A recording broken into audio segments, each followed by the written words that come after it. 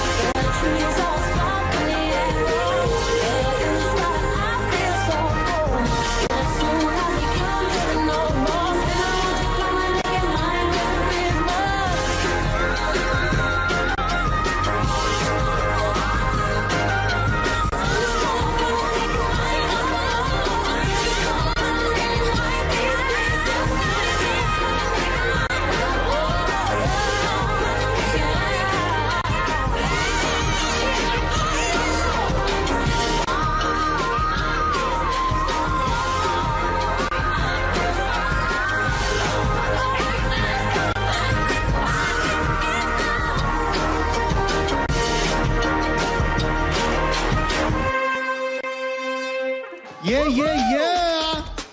Salamat naman sa party vibes. Alam mo, para mas masaya ang party, Gil Cuerva, come on, parang bagay kayo ni Lexie. Pwede ba dito ka? Pwede ba tabigay na ako? Gil sumayaw. Kasali ba siya doon? No. Pass. Hindi siya kasali. Friend, pass muna. Next time. Ayan na si my Gil from the Stars. Okay, yun o, nakiki-AOS Christmas party din sa atin ang cast ng newest serye ng GMA, ang Underage. Yes, here we go. Elijah, Hailey, Nikki, Vince, Lexie, and Gil is also with us. Yes, thank you so much, Gil. Talagang you honor us. Sa mga Gen Z natin dyan, alam nyo ba na ang Underage ay originally isang movie noong 1980. Alright, so tanong ko lang, kina Lexie, Hailey, and Elijah, ano kaya ang difference ito from the original? Well, marami.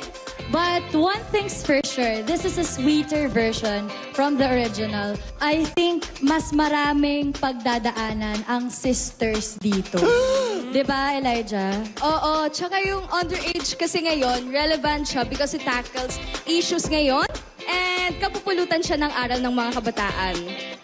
At ang mga issues naman na yon is about sa parents, social media, kung paano ang daling sirain ng ibang buhay gamit ang social media ngayon at ang mga problema sa magkakapatid, which is Gen Z, ayun, mas makapanibagong way.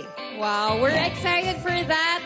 At ito may phone-in question tayo sa ating mga kaayos kay Gil. Gil, how was it working working naman with Lex. I know this is not your first time working together. But like working together as partners or even more. Paano kaya yun? Kumusta? Chill lang. Chill Uy! lang. It's fun. Chill lang? It's fun. Chill lang. Chill lang. More. It was more chill. Ang dami. Kakainis. Baon. Oo, at syempre gusto namin abangan ito. Kaya please, imbitahan niyo ang ating mga kaayos. Yes, this January 2023 na po yan sa GMA Afternoon Prime. And kasama din namin dyan sina... Miss Sunshine Cruz, our mom, syempre Miss Nuki Serna, Miss Yayo Aguila, Miss Jean Saburit, Kuya Christian Vasquez, Jom Silayan, Smokey Manaloto, Ate May Bautista at marami pang iba. And of course, our directors, Direk Reggie Del Carmen. Kaya guys, abangan niyo yan. So, And of course, you can watch this every day sa GMA Afternoon Prime. It's a really, really great show. Napaka-relatable sa Gen Z and I hope you can all watch. Thank you so much. Ngayon, gusto